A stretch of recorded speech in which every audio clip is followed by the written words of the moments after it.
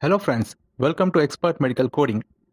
In this video, we are going to learn about the anatomy and physiology of the oral cavity. So, let's get started. Cheeks.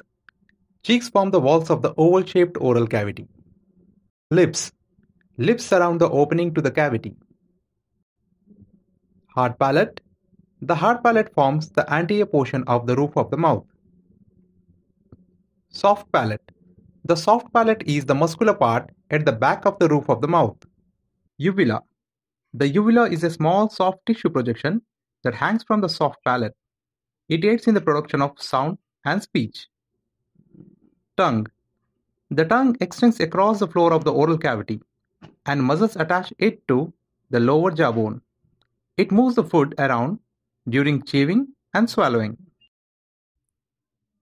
Tonsils. The tonsils are the masses of lymphatic tissue located in the depressions of the mucous membranes that lies on both sides of the oropharynx. They are filters to protect the body from the invasion of the microorganisms, and they produce lymphocytes, disease-fighting white blood cells. Gums. The gums are the fleshy tissue surrounding the sockets of the teeth.